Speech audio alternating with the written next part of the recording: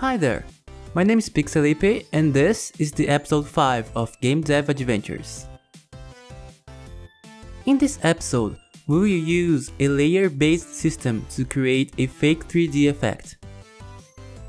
We will be able to control everything in our scene, such as color and depth. We'll also make some more elements such as bushes, rocks, and stairs.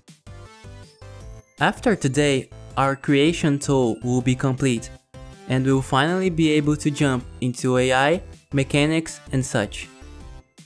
Earlier this week, I made a lot of research on how to achieve a fake 3D effect in Godot. Then I stumbled across a Godot experimental feature called Pseudo 3D. This 3D effect is done by stacking canvas layers on top of each other and scaling them up and down so the layers move at different speeds. I tried it myself and I thought I could use it to make my foreground and background more interesting. I decided to draw some more bushes since the ones I have right now are too small. I didn't really like the first result so much, so back to the drawing board. I imported the images to Photoshop and made some shading.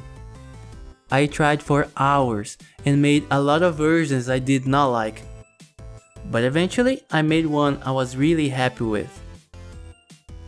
I like it, but I still thought it lacked something.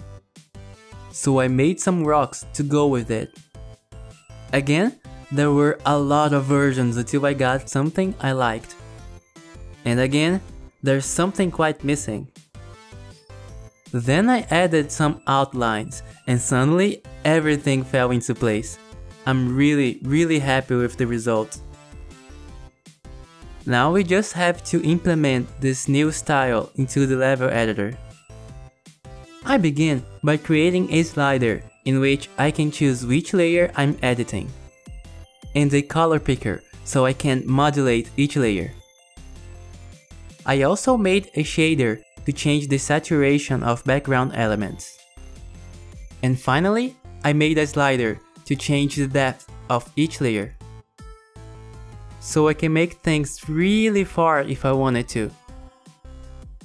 Working with multiple layers proved to be harder than I thought. I had to rewrite big chunks of code because of mouse issues.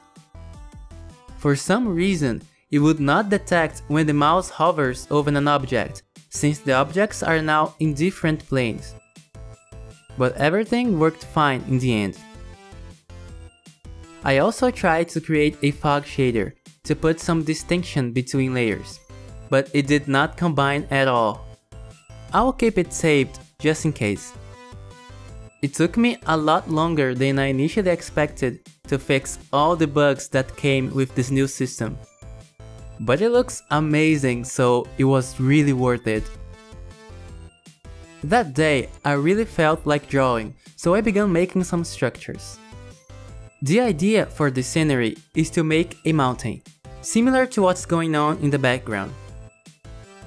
For that, I decided to make some buildings, which is hopefully turning into a starting city in which our story starts. It will serve as a tutorial/introduction area, in which everything, including our objective, is introduced. That's the result for now. I'll probably tweak the colors and shade it later. I also made some lanterns, since there are no light sources at the moment.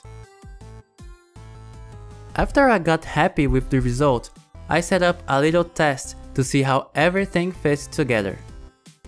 It looks really good, but honestly, having to jump all the way up was bothering me a little. So I started making something I've been meaning to do for quite a while now, which are stairs. To auto-tile the stairs, I used a tile set script that binds tiles with different IDs together. So instead of getting this, I get this. This script is really useful and I use it all the time.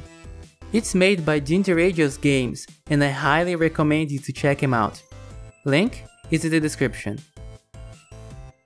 My newly formed stairs presented all sorts of bugs, such as sliding, extreme speed, and lots of jumping. Working with slopes in Godot proved to be more challenging than I thought. After tons of modifications to the character movement, my stairs work wonderfully. It added a lot to the game and made it much more interesting.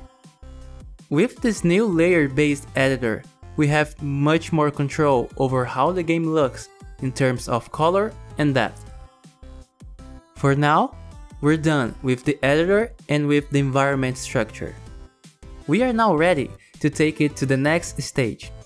Work on levels, mechanics, enemies, and finally make our story.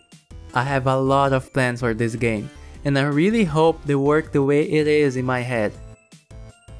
I also want to let you know that from now on, I'll be releasing videos every other Saturday instead of every week. Game development can take a really long time to get only a minute's worth of progress, and I feel the videos will have a better quality overall. As always, if you have any suggestions, features, or mechanic ideas, put it down in the comments. I usually read through all your comments, and I would love to read what you have to say. Thank you all for watching, and I'll see you in the next episode. Cheers!